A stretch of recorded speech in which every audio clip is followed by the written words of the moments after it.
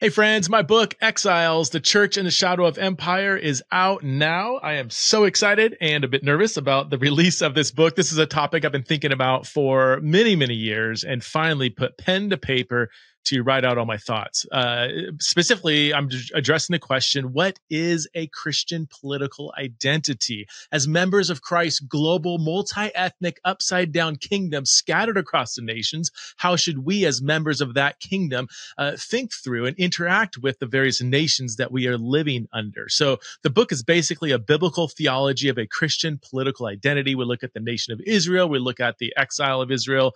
We look at several parts of the New Testament, the life and teaching of Jesus, several passages in the book of Acts, the letters of Paul, do a deep dive into First Peter and the book of Revelation, and then explore some contemporary points of application. So I would highly encourage you to check out my book, Exiles, and would love to hear what you think, whether you hate the book, love it, or still thinking through it. Would love to hear what you think by dropping a review on Amazon, or I don't know, post a blog, just ripping it to shreds. I don't really care. I would love for you to just wrestle with this really important content, really important topic in this really volatile political season that we're living in.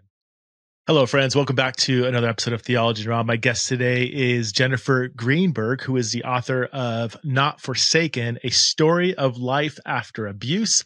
And also her just recently released book is Defiant Joy, Find the Hope to Light Your Way, Even in the Darkness. Jen has become one of the foremost voices against child abuse in the church. She also writes for Christianity Today, the Gospel Coalition, and the Evangelical Council for Abuse Prevention. I guess I should give a trigger warning. Jen shares her story, which is one of experience. I mean, she's experienced a lot of abuse in her past, and she talks openly about that. And so, this is it's a very sobering and maddening story in many ways, to hear what Jen went through, and to hear her come out on the other side in a way where she has healed well from the trauma she experienced. It's just a really powerful story, and I'm so thankful for Jen's voice, both in this podcast, as you'll hear, and also her voice in the church. So please welcome to the show for the first time, the one and only Jennifer Greenberg. Well, welcome, Jennifer, to the Theology Raw podcast. Very excited to have this conversation. You just came out with a book, Defiant Joy, Find the Hope to Light Your Way, Even in Darkness. Just came out. Well, we're recording this on March 5th and came out just over a week ago. And then your previous book, Not Forsaken, A Story of Life After Abuse. So can you tell us a bit about who you are and why you cultivated such a passion to help address the problem of abuse in the church? Yeah, absolutely. Well, I grew up in the church, mainly in Orthodox Presbyterian, so OPC and PCA churches. So Reformed, Calvinistic, tended to be very I say this lovingly, very nerdy churches. Yeah. I like nerdy churches. And absolutely. And I love discussing theology, in an academic context. I love digging into, I don't speak the Greek and Hebrew, but I love digging into all that stuff. Anyway, so I'm a proud nerd, but so I grew up, in a Presbyterian church, and my dad taught Sunday school in some of our churches on occasion. And he read the Bible to us and prayed with us, but he was also very abusive. He was violent. He threatened to kill me if I ever told. He looked at porn and he would plant it on, we were a homeschool family, so he would plant it on the computer that I used to do my homework. So, I'd go to write a book report or, research something and there would be porn. And, so it was a very confusing way to grow up. Because of that, my whole perception of the Bible and the church was very twisted.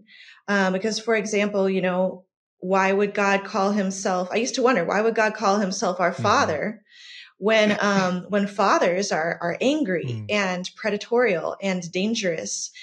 And, and so I didn't have a normal or healthy understanding of fatherhood or really masculinity in general, let alone the parent-child relationship. And so I grew up just kind of living in fear and very damaged by all of that. When I turned, I think I was about 15 or 16.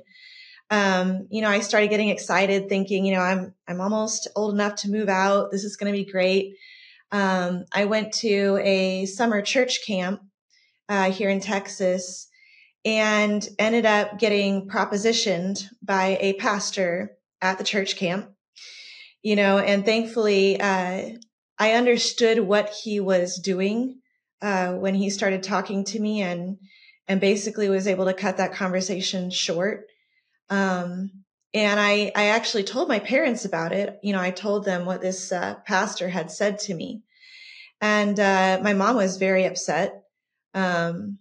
I'm not really sure. My dad was very difficult to read. He was very stoic a lot of the time. Sometimes I'll say it seemed like he had two emotions. He was either angry or depressed. It's like one or the other. And so he ended up inviting this pastor over to our house for dinner. And they told me and, the other kids to go upstairs, and they talked to him in private. And then they brought me back down after, I don't know, like half an hour to an hour, and basically said everything's fine. This was all a big misunderstanding. And then they made me sing a song for the guy. What? It was just utterly bizarre. Yes. Yeah. They were like, basically, it was all misunderstanding. He talks to his own daughters this way. He was just talking to you in a fatherly way. And I was like, no, that's not what I heard at all. And then they wanted me to, sing a song to him. So, I picked out a hymn and I sang a hymn to him. And, so when those sorts of things happen, scripture, worship become very intermeshed with abuse, and with psychological abuse. And so, like I said, it's just extraordinarily confusing. And, it took me a long time really to even understand that I had been abused. By the grace of God, I met my husband, Jason, when I was 18. And we dated for 3 years. He was not a Christian at the time. He grew up, I guess, effectively agnostic. But about 6 months before we got married, he was saved. And he just grew into this incredible Christian man. And he was so unlike my father. It was really culture shock for me, because suddenly I was married to this guy. I was living with this man who didn't yell at me. And he helped with chores, and he wanted to know what I thought. He wanted my opinion on different things, and I wasn't used to that. And I remember at one point thinking that I must be a terrible wife because I walked in to the kitchen and Jason was washing dishes, and I just started crying because I thought that I was a failure as a wife. And the only time my dad had ever done dishes was when he never did dishes, but he would throw them and break them, as he's throwing a tantrum. And so it was, there was just a huge, like I said, culture shock for me. And that was when I started to realize, oh, this is what love is. This is what a healthy relationship feels like. And then I started to learn by contrast, how really evil my dad had been. And that was a very slow letdown. It wasn't something that happened all at once. I think it probably took me 5 years to a decade to fully comprehend how bad things had been. And even to this day, like sometimes I'll have memories of my childhood, and I'll think, that was kind of weird. And so I'll go and ask Jason. It's like, hey, honey, this happened when I was 6. Is that normal? And he's like, no. He's like, that's bizarre. Yeah. That's not normal at all. And so it's been, I know we use the word, the term deconstruction is kind of loaded. So I guess I'll say it was an unlearning of a lot of very terrible thought patterns and lifestyle habits, and beliefs, like I said. And so Not Forsaken is actually about my whole process of unlearning and, discovering what love really means, discovering what fatherhood really means, discovering what forgiveness really means. That was a huge one because so often, I would tell pastors like, yeah, my dad, sexually abused me, or he threw an iron at my head. He threw a knife at me. He threw me down the stairs, and the response would be, oh, well, have you forgiven him? And it's just really an odd, like it's kind of putting the cart before the horse, because it's like, oh, are you safe? Yeah. Has he repented of these things? Do the police know? It's like, those are the questions we need to be asking when someone comes to us with such a shocking revelation. Wait, people would literally, like, would you tell them that? That was the first, that was what they would lead with. Yeah. Have you forgiven him? Can you need to let go of your anger. Or my favorite, when I expressed anger at my dad for abusing one of my sisters, and the response I got from a relative was that I seemed like a very angry person, and they wanted to know, how is your prayer life? And I was like, what?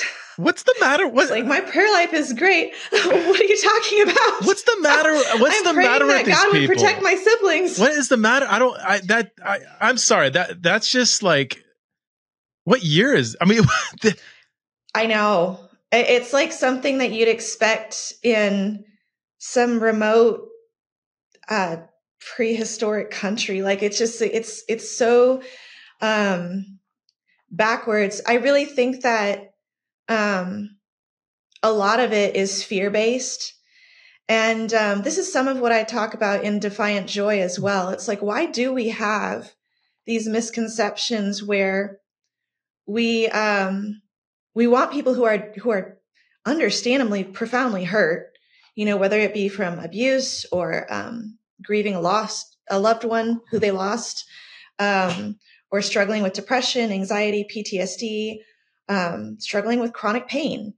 There are a lot of a lot of Christians who will very wrongly try to, encourage them, saying platitudes like, oh, well, the joy of the Lord is your strength, and you should, have a positive attitude and, think positive. And it's really a prosperity gospel, creeping into Christian theology, because they think that if you are happy, if you have a good prayer life and you faith up, faith really hard, smile really hard, trust Jesus really hard, then somehow all of these good things are going to happen to you, and your life is going to be overflowing with blessings, and you're never going to encounter hardship. And I would just challenge those people. It's like, well, pick any character in the Bible, pick any person in the Bible, and tell me whether or not they were always happy. Yeah. Because there is not a one.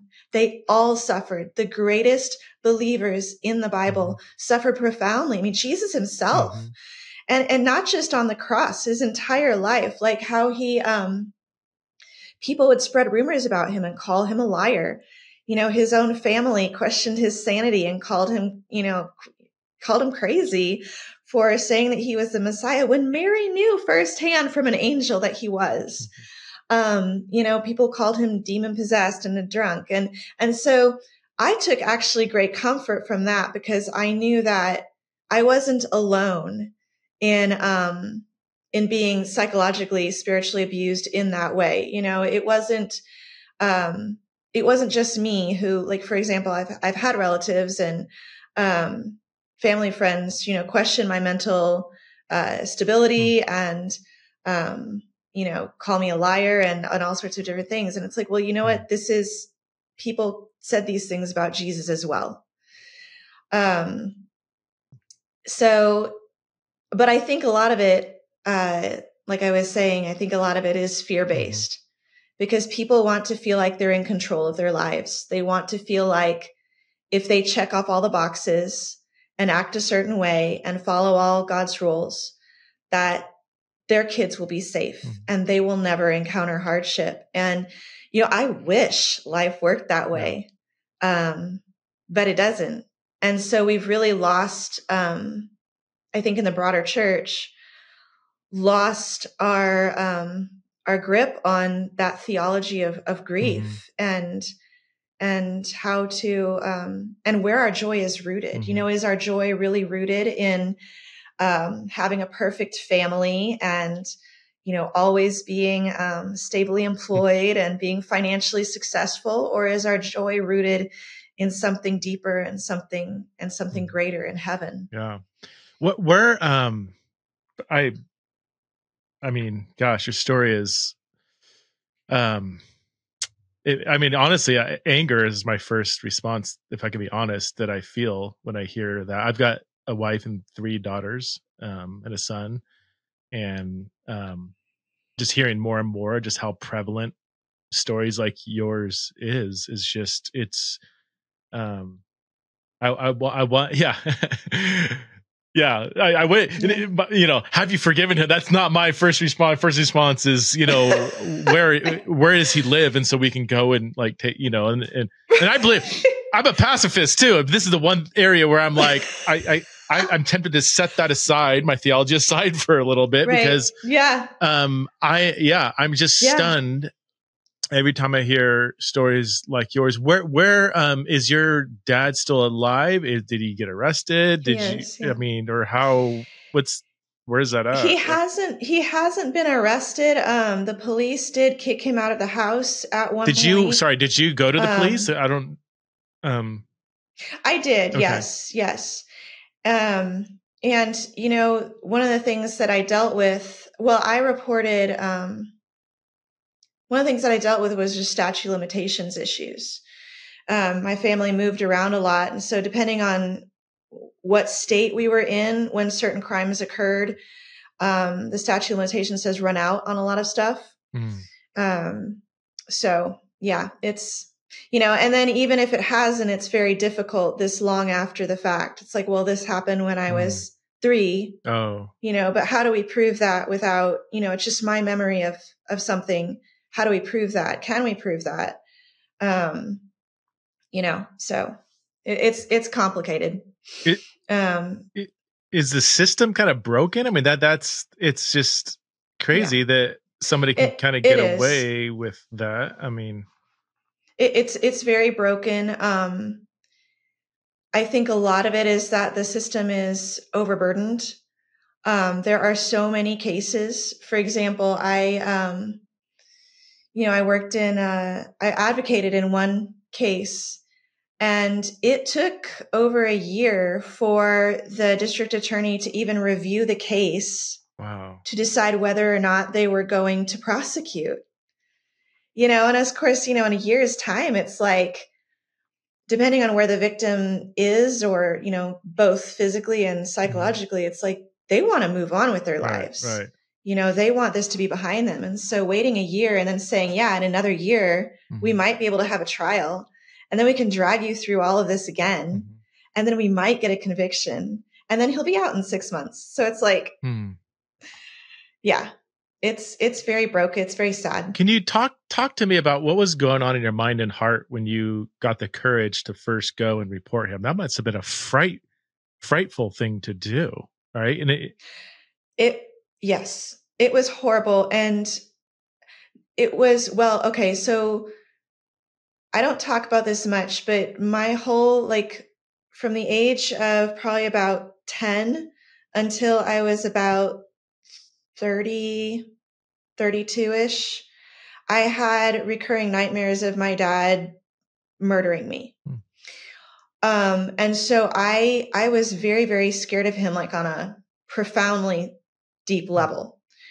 And so there was the fear element, but also I loved my dad. I know that sounds hard to imagine, but reporting him to the police it was like cutting off my right arm. It was just, it was very, very hard. And it's not something that I would wish on anyone.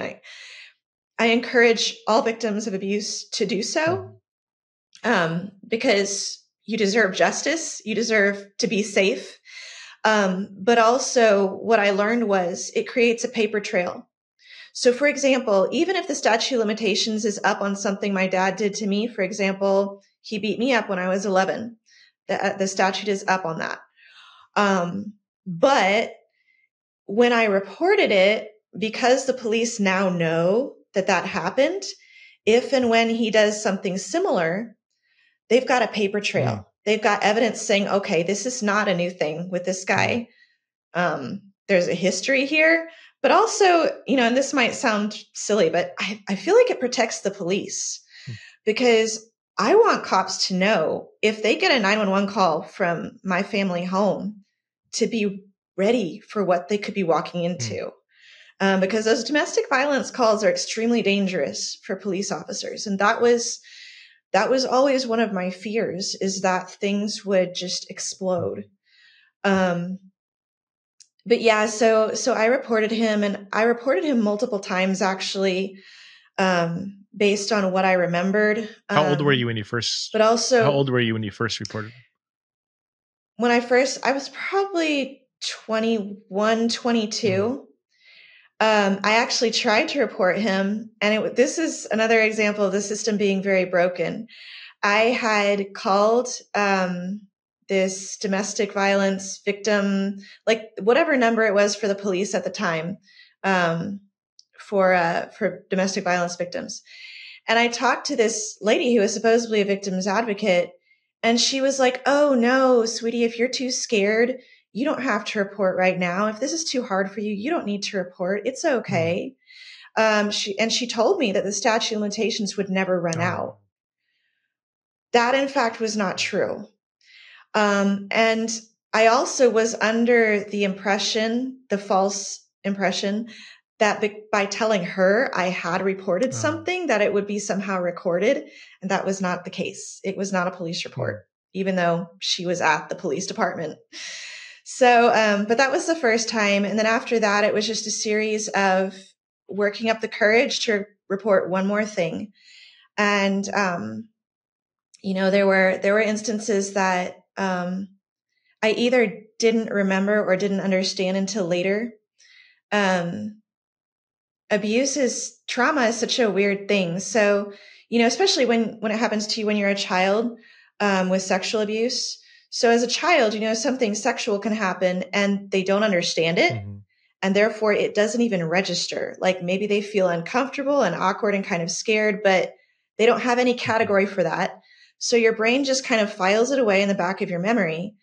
And then when you're older, like say 25 or 30, you might see something on TV or experience something in your personal life, or like in my case, my kids, whenever they hit a new milestone that was around the same age I was when something bad happened, it would bring it all back up. And so, when my daughter turned 11, it was really hard, realizing to a new depth how wrong it was that my dad beat me up at that age. Because I can look at my daughter who's 11 and I can think, if anybody ever did that to her, I would probably kill them. Like I can't fathom it. And yet it happened. And my mom saw it happen and nobody did anything. And so it's like there's a cycle of betrayal that just happens over and over and over again. And it makes it very hard to let go of things, because as you mature, as you learn, as you grow, as you experience life, you come to deeper and deeper understanding of how bad. I was going to ask you where was your mom in all this? You just mentioned her right now. Yeah, she witnessed some of it. She was aware of some of it, not all of it. I think she was very afraid of what would happen if, our church found out. And I don't, I haven't really talked to her much about this because it's very complicated, obviously, but I don't know that she trusted them to handle it well either. So, she came from a very highly dysfunctional childhood herself. It was actually worse than mine. Wow. So, I don't know how much of it, like she was aware, but I don't know how much of it she really understood. Yeah. And I'm gonna, in these cases, oftentimes you have a narcissistic, domineering man, typically a kind of a passive wife that kind of tries to defend him or almost like create scenarios, maybe like it's not that bad, or turns a blind eye or chooses to ignore it or something, and that gets really relationally complicated. You nailed it. Yeah. And I think too that she believed, and this is one of the theological misconceptions I really struggled to unravel. She believed that it was her responsibility to soften my dad's heart. I think she took that verse, or maybe she was taught that verse where Paul talks about, if you have an unbelieving husband, live with him humbly or meekly or however he puts it. And, then maybe God will use that to change him. And I remember at one point, asking her, why does dad act like this, and why does he seem to pick on me? And she said something to the effect of, if you're a really good daughter, maybe he'll see Jesus in you and he'll change. And I think she genuinely thought that. And that pressure to fix people, to save someone, to, for lack of a better word, minister to them, to mistakenly think that overlooking sin is a ministry tactic. It's very, very damaging. Gosh, I'm so sorry. You're still a Christian and you still go to church like that. That's yes. And you seem like you're able to talk about this. And I know you teared up, which was, I can't imagine not. But you also, if people aren't watching, you're smart. You seem to have, well, you wrote a book on joy. How do you go from your background to writing a book on joy? Like how did you get to where you are now? Just emotionally. I will not lie. It's been a journey. It's been a lot of hard work, but most of all, it's just been the grace of God. God blessed me with a wonderful husband. We got married when I was 21. I had no idea what I was doing. No idea like what a good husband even was. And yet God brought us together, and we've bounced around to different churches trying to figure out where we feel safe and where we fit in, and who can handle, our needs best, because let's face it, we've got needs. I've got a very complicated family background, and I need, pastor and church leaders who understand that and who know how to handle that. I've even had family members call my pastors and try to convince my pastors, that I'm a liar and all this crazy stuff. Wow. Oh yeah. Yeah. It's been an adventure. I have a Jerry Springer family. That's what I tell people. It's like, just FYI, wow. I have a Jerry Springer family. Yeah. So if anything weird happens, let me know. Wow. But yeah, so, there were years when, I couldn't read the Bible. And, because the Bible basically felt like a big book of promises that were not for me. My biggest fear was that somehow I was such a hypocrite that I'd even fooled myself into thinking that I was saved, that God didn't really love me. And that even though I loved God, somehow I wasn't one of his elect or one of his chosen people, one of his adopted. And, it took a long time to really learn to rest in my faith, to rest in God. And I came to learn, and I do talk about this in Defiant Joy. There's something that I call the down and up. Mm-hmm. And it's when you go through a hard time and God pulls you up. So we see this pattern, for example, in the Psalms. David will talk about being deep in a mire or in a pit or in the valley of the shadow of death. And then God raises him up and puts him high upon a rock. You see the same pattern when Peter is walking on the water. He begins to sink into the dark and churning waves, but Jesus reaches down, and he pulls him up.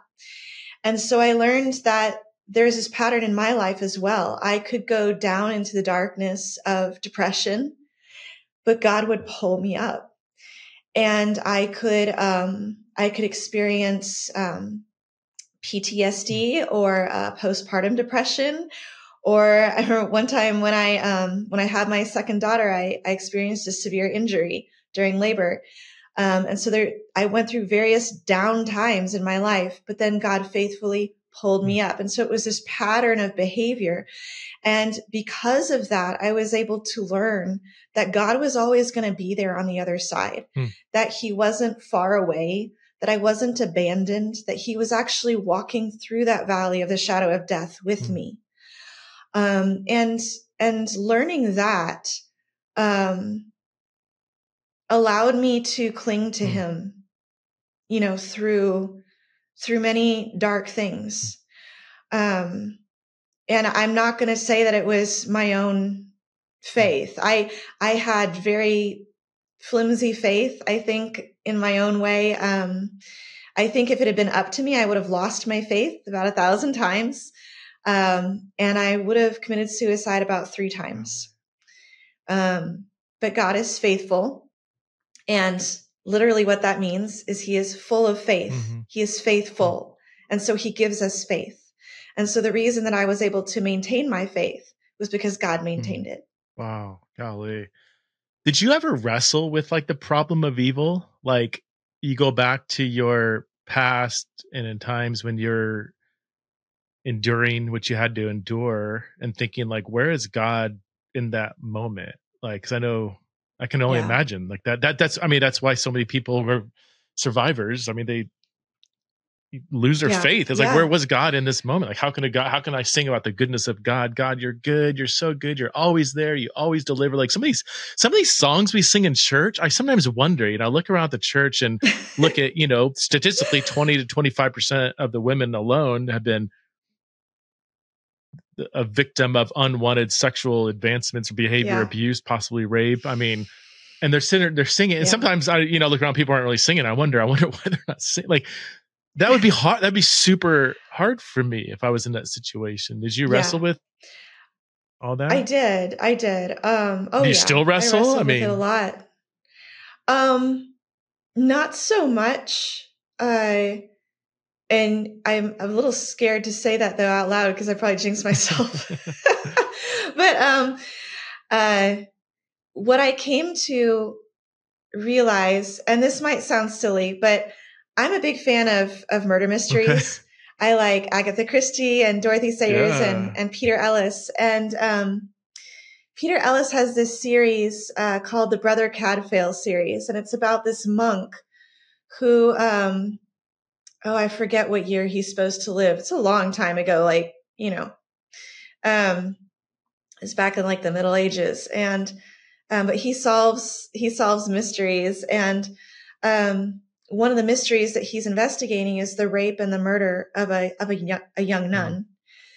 And a young woman who loved this nun asked him, where was God?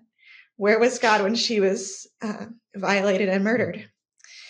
And he says he was taking note of all and making a place for her in heaven. And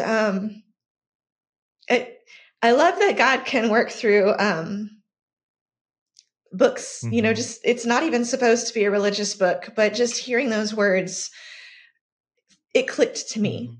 And I was like, yes, God is my witness. And God keeps a record of all the wrongs done against me. And there are, I'm sure, sins against me that I don't even remember. Either I was too young to understand or recall, or they're just, maybe I didn't even know. Maybe it was, evil thoughts that my dad had. I don't know. But God is aware of all those things. And, we sometimes ask, why does God let bad things happen? And I don't think that God does allow evil.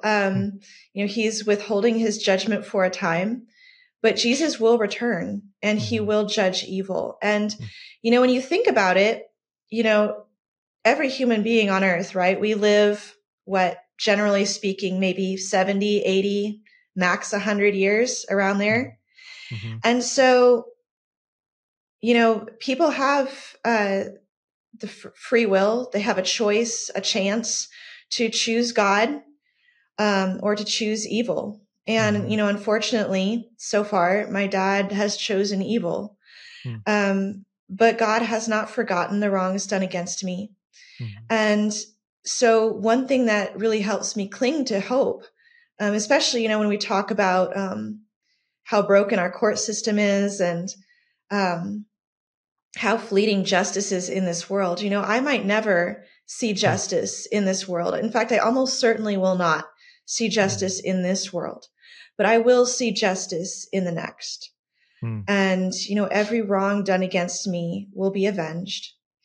And the story actually of Tamar, David's daughter, is a great example of this. Tamar was raped by Amnon. She goes and tells Absalom, but what does he say? He says, "Oh, keep all this quiet, don't worry about this. You can live in my house," but he doesn't tell anybody. He doesn't get her justice, and David finds out about it. And again, he doesn't get her justice. But God bore witness. He was Tamar's witness. And now, thousands of years later, you and I can still read God's testimony against Amnon and against Absalom and even against David, because what they did was wrong. And so God shows up for Tamar and he says, yes, these are the sins that were committed against her. And I have full faith that he will do that in heaven for me as well. That's good. Do you talk to your dad at all? Do you have any contact or? No, we went no contact. Let's see. It was almost a decade ago. Longer than that. He used to, it was hard. So initially, after I got married, I tried to maintain a relationship with him. I really wanted to believe that he was sorry, and that he could change. And I was kind of hoping that, since I wasn't living in the house with him, that it would kind of give us some level of, it would give me some boundaries, to be able to control, I don't know, his access to me. And to an extent it did, but things just got more complicated. At one point, this is something someone told me from our previous church. I was told that my dad allegedly got onto my computer, I guess, when I wasn't around. He was visiting us, and he got onto my computer and went through my personal files and actually sent some people at our church some personal files that I had saved. I think it was like a diary entry I was keeping. And I'm not sure what he was trying to prove by that. I'm not even sure what the file was, but basically my pastor took me aside and said, "Hey, you need to not let your dad in your house anymore. He's compromising your privacy. He's going behind your back." And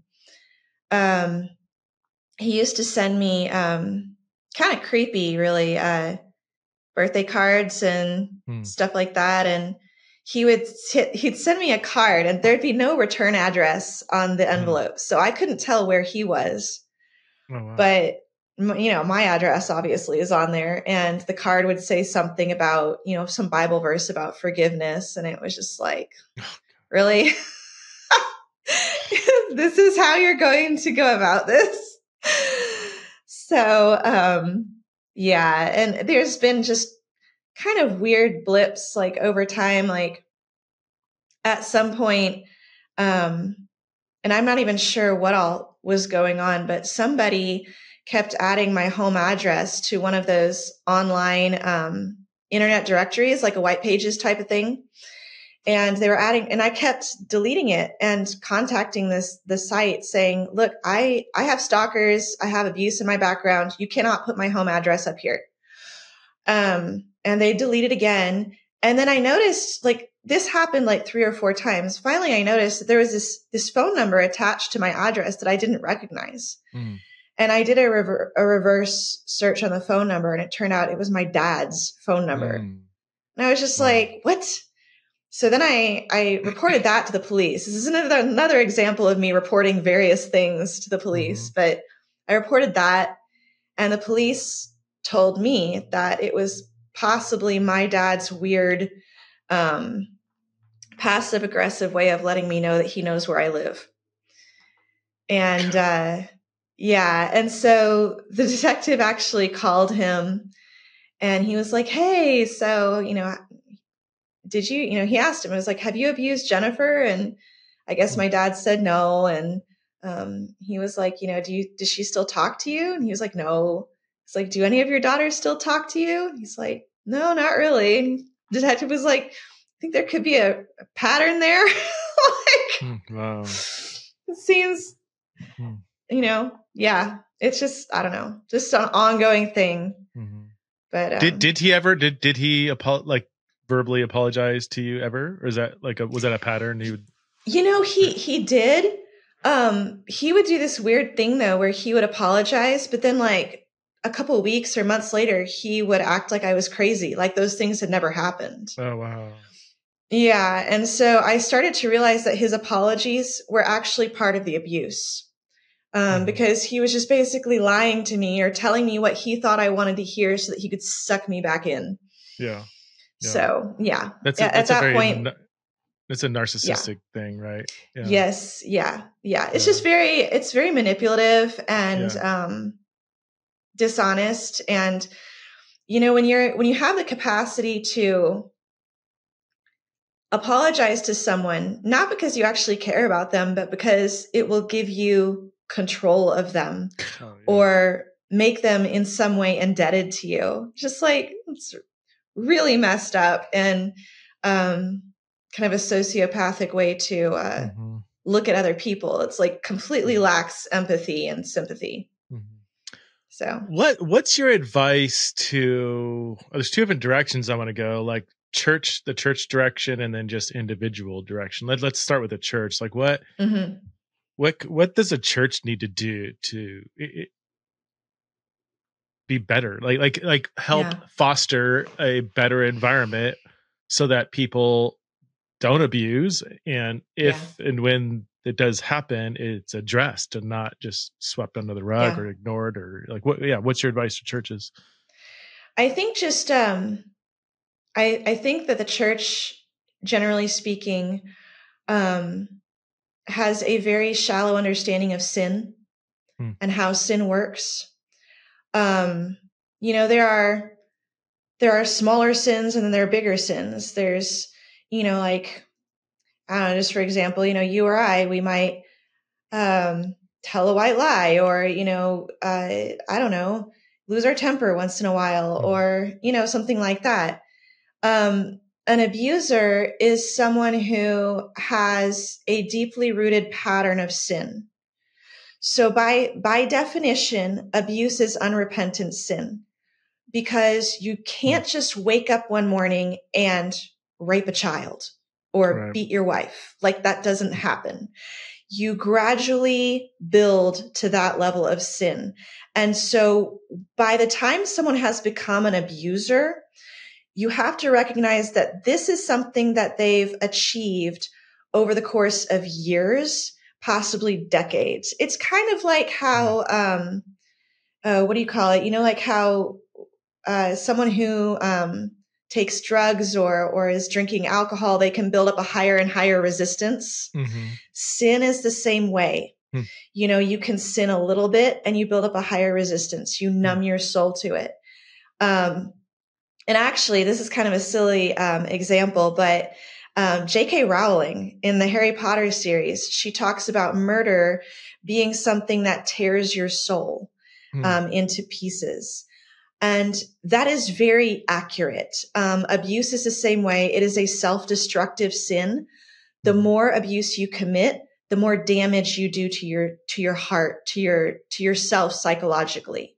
And the more evil you commit, the more evil you're then capable of. So a man who was capable of hitting his child 10 years ago could be capable of killing his entire family a decade later. If these sins grow. And that I think is something that needs to be very much understood, because we are a people as Christians who believe in repentance. And so when you encounter abuse in your church, you need to automatically think, boom, that person is not repentant. They are living in unrepentant sin. And you need to deal with it accordingly. And of course, if there's, child abuse that has to be reported to law enforcement, I would go a step further and say if there's any kind of domestic violence that needs to be reported, just on a moral principle. And I think too that, we need to be much more aware of what sin is and these different levels of sin. I think we've reached kind of a milquetoast, sin leveled perception of abuse. Like for example, I heard a pastor say something like, that a husband slapped his wife or something like that. And it's like, well, hopefully he won't do that again. It's like, do that again. Like the fact that he did it means that other things have built up to this moment. Like the repetition is already there. It's already occurring. He's already in unrepentant sin. So just realizing that abuse is a symptom of a much, much bigger problem. That's on a spiritual level. That's a great point. Do you think it's good to be talking about this like from the stage much more? Oh yeah. I mean, the Bible does, you think about, like somebody was asking me, it's like, well, I don't know if, we can talk about domestic violence in the church. And I was like, well, Joseph's brothers beat him up and threw him in a hole. That's domestic violence. Then they sold him to slavers. That's human trafficking. Then Potiphar's wife, tore his clothes off and tried to seduce him. That's sexual assault. So like right there, and you've got a male victim too, which, thank God for putting that in the Bible. Again, bearing witness for victims, because it is so hard for male victims in particular to speak about these things, because our society, our culture, teaches that, oh, well, men are supposed to be strong and macho. And if you're strong and macho, then obviously bad things will never happen to you. It's like, well, how does that make sense? It's not logical, but that's what we're taught. Is it something like, or like say from the pulpit? I mean, I don't know if you in the Bible preaching series or even just not, like, would it be good to say, hey, we know some of you, are being abused right now, or maybe you've been a victim of abuse in the past and maybe you need therapy or counseling, or maybe you need to heal. Like there's probably a lot of just open wounds from the 20 to 25% of women. And I forget what it is for guys, 10 to 12% have been abused or something. I mean, that's a lot. That's a good chunk of the people out there. It's a lot. Yeah. And when you talk about child abuse in general, like not necessarily sexual, but just child abuse, it's about 50-50 between boys and girls. Yeah. So it's really, really bad. And a lot of times, so one thing I will recommend is having a safety policy in place in your church that just outlines, okay, when we have a report of abuse, whether that be sexual abuse or domestic violence or child abuse or what have you, these are the steps we're going to take. And, go ahead and, every year or so, have some kind of a meeting or a refresher course to go over, not just with your staff, but with your whole congregation. This is what we do. This is our response. Because what that's going to tell victims and also survivors is that you're a safe place. You are a church who they can go to and talk to, and you know what to do with their situation. But the other thing that it does, and I love this, is abusers are going to see that and they're going to avoid your church because they're going to say, you know what? This is a church where if I pull anything in the kids ministry or at the youth group or whatever, they will call the police on me. So I'm going to go somewhere else. You want that. So having that in place, I think is really, really important. I serve on the advisory board of a group called ECAP, which is the Evangelical Council Against Abuse. Of abuse prevention. And one of the things that I like about them is that they're non-denominational. So you have this objective outside organization making sure that the church is following the law for starts, but also just putting in place wise Christian biblical principles to protect kids and to know what to do when you do get a report. Because it changes state by state. And one of the things that I've been very concerned with in a lot of denominations is that they try to in-house things.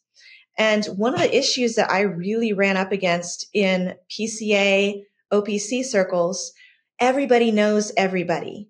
And so, for example, when I would tell a pastor, hey, this guy over here, he's hitting his kids, can someone in your state, in your presbytery, please report him? And be like, oh, this has to be a misunderstanding. I went to seminary with that guy. He's a really nice guy. I can't believe that. And it's like, oh my gosh. So we need people who are objective, who aren't buddies with the perpetrators, who aren't biased by information, because let's face it, we're human beings, and I am not immune to this. Many times, I've gotten to know somebody and then found out that they were doing something, maybe not abuse, but they're deceptive or they're manipulative or they're a gossip or a liar or something like that. And it's like, wow, I never picked up on that. If someone had asked me my opinion of that person, I would have given them 5 stars. So we as people, we need to understand our limitations.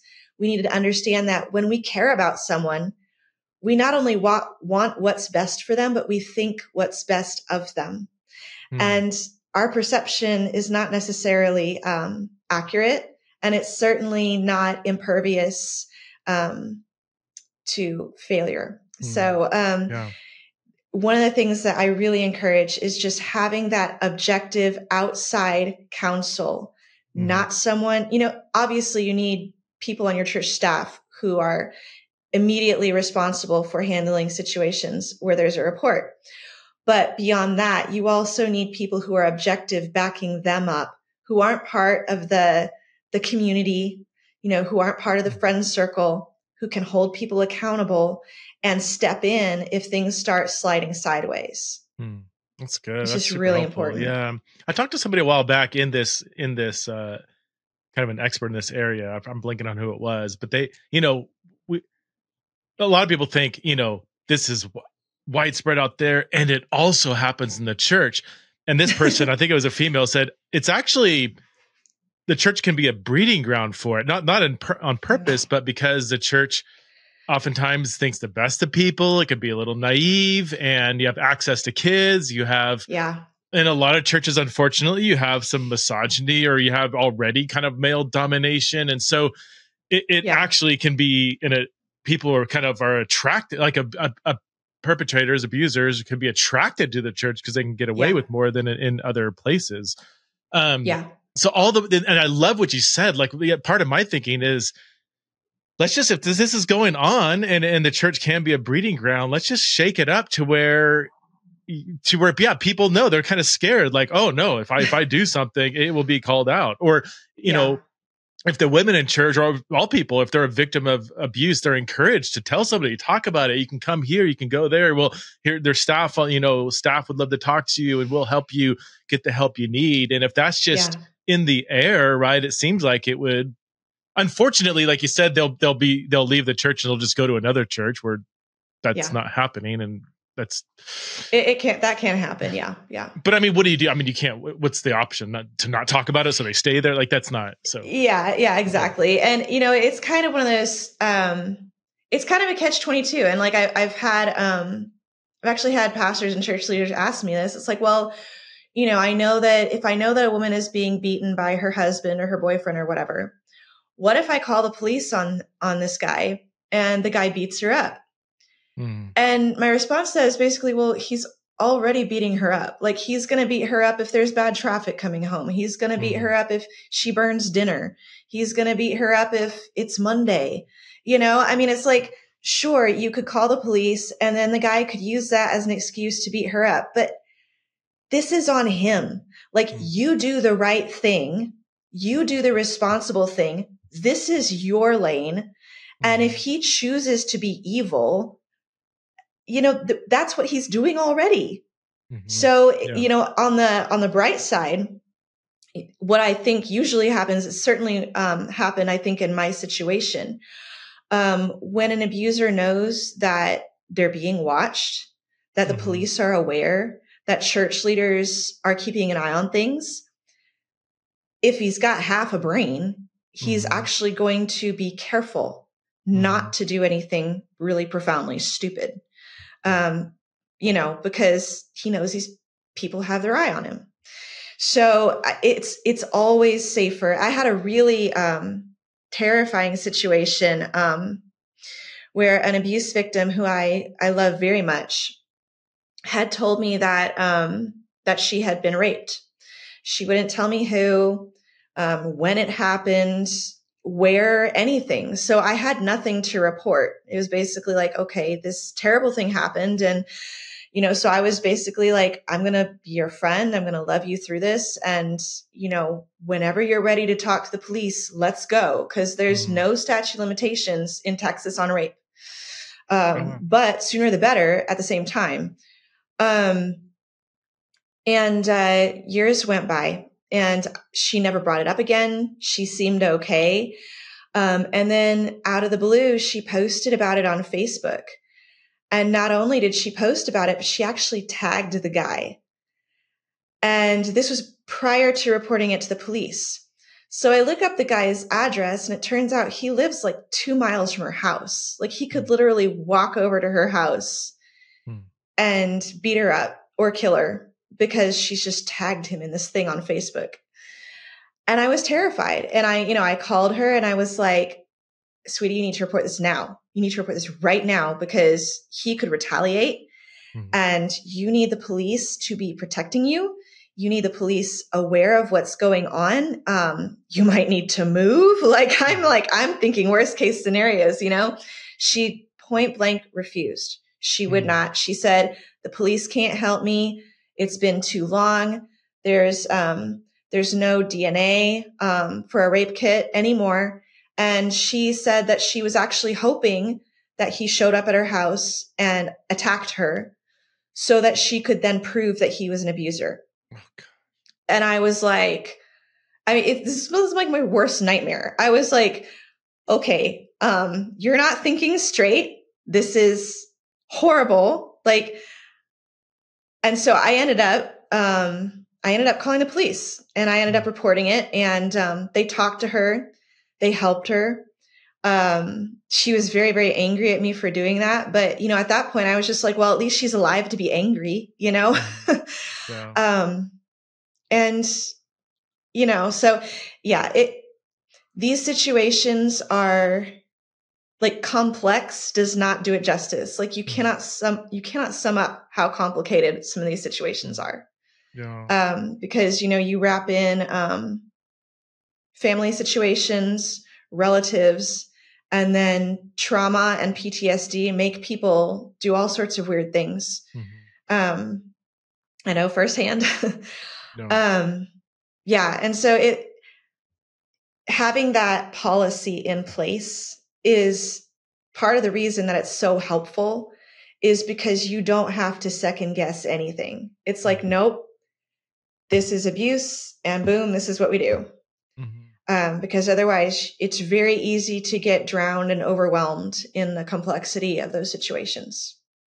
That's helpful. Have you found the adage to be true that kind of hurt people, meaning like most people who are abusers have themselves been abused? It's funny. It's like, part of me hates that phrase because as a hurt person, I would never hurt someone else, So it's like, well, no, hurt people don't hurt people. Actually, because I'm hurt, I am more protective of kids. I would jump in front of a bullet for one of my kids. But at the same time, I do think that most abusers probably have some kind of trauma in their background.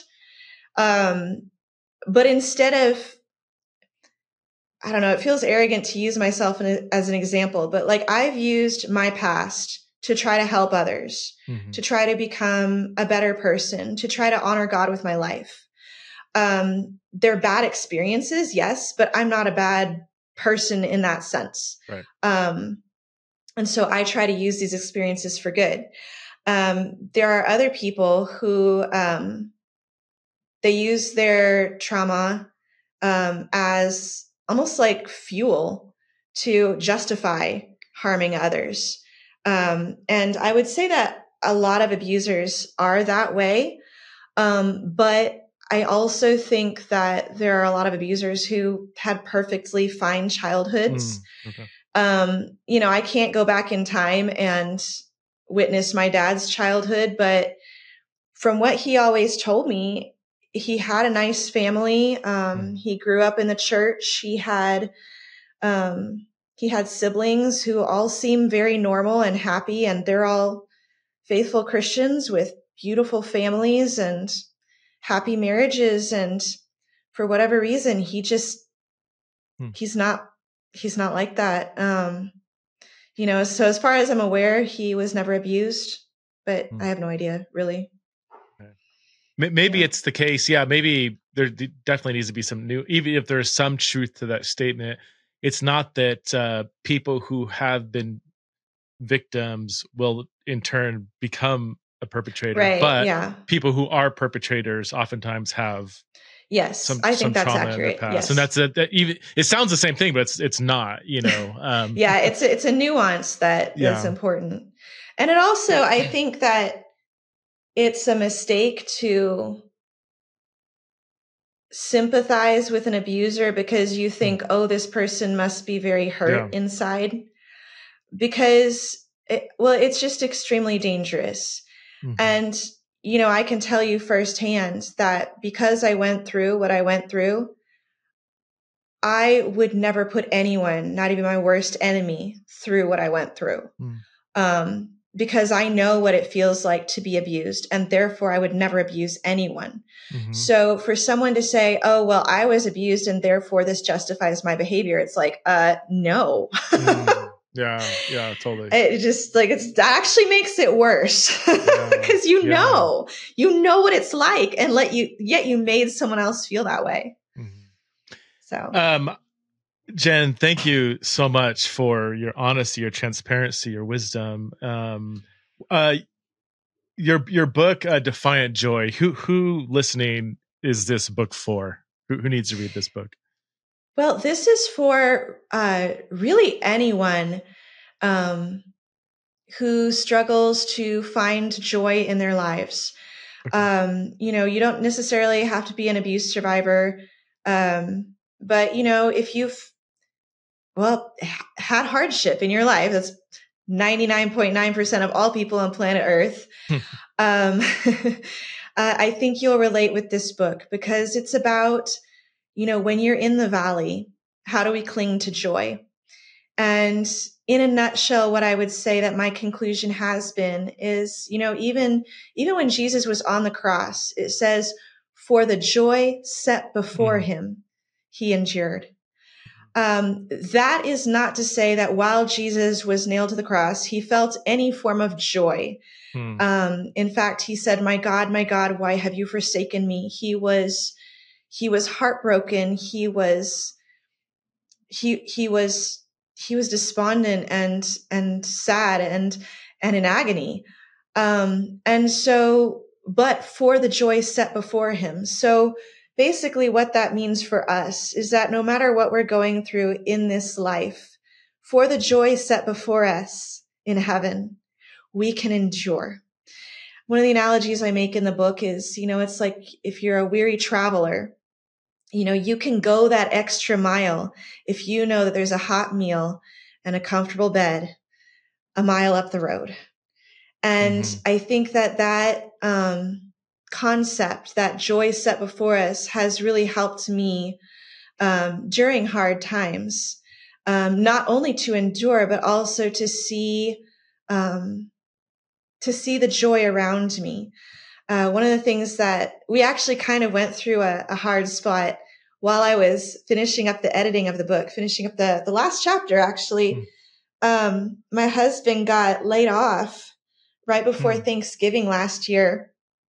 And it was nothing, it was very surprising, but it was just a company restructuring. They just laid off a bunch of people and moved departments around. And, but we felt that we kind of had the rug pulled out from under us. And, I was very sad about it. And I was like, you know what, God, I'm writing this book, Defiant Joy. I was like, I'd love it if you could, because we're right in the editing process. I was like, use this, work through this time to help me edit it from that perspective, from the perspective of the pit, from the perspective of the valley. And I think it really ultimately ended up helping my writing. But one of the things that I learned, even while we were editing, my kids, we sat them down and we told them, it's like, Daddy lost his job. They're all in elementary school. They're 11, 9, and 7. And so, they don't really understand how money works or anything like that. And they were like, well, are we going to have to move? And we were like, maybe. We don't know yet. And they're like, well, if we move, will we have to go to a new school? Will we have to go to a new church? And it was like, maybe, we don't know. And so, and I told them, I was like, I'm probably going to have to get a job. I was actually applying for jobs as a waitress. And, I told them, I was like, Mama's going to have to work in the evenings when Daddy gets home. And they were very sad about that. And they were like, well, Mommy, we want to work too. And I was like, well, what do you want to do? And they were like, well, let's do, my 11-year-old was just like, let's do a hot cocoa stand. Be like a lemonade stand, but it's the holidays. And so it'll be for Christmas and we can sell hot cocoa to our neighbors. And, we're sitting at the table and I'm looking outside and it's pouring down rain and 37 degrees. And I was like, babe, I love you, but I am not standing out in the rain with a hot cocoa stand right now. So I was like, what about this? What about we make Christmas cookies and you guys can sell those to the neighbors? And they were like, yes, and pies and cakes. And I was like, whoa. But I agreed because, I was already feeling bad and guilty about all this. So I was like, sure. So that that was just like, to me, that was like the threads of joy, just like rays of sunshine coming through the clouds, just my kids, just shining joy into our lives, in a very dark time. Well, not very, very dark, but definitely cloudy. Yeah. And, but yeah, we ended up making 35 pies, that for Thanksgiving and Christmas for our neighbors. And I don't even know how many cookies, like well over 300 cookies. And so the girls saved up money. Oh my gosh. Kids are great. They're the best thing ever. They'll make an adventure out of anything, Oh yeah. As parents, we're freaking out and they're like, we can do this, that's what an awesome story. Yeah. So we ended up having a lot of fun, and it ended up, even though it was a really scary time, I think it's going to be one of my favorite memories of parenting ever. Like currently it definitely is. Jen, thank you so much for coming on Theology in the Raw and for this very sobering topic, and for, again, your transparency and honesty. Really encourage people to check out your books, Defiant Joy, and then your earlier one, Not Forsaken. So thanks, Jen, for your work, and you're a blessing on the church. So keep it up. I really appreciate you, and thank you for your ministry as well.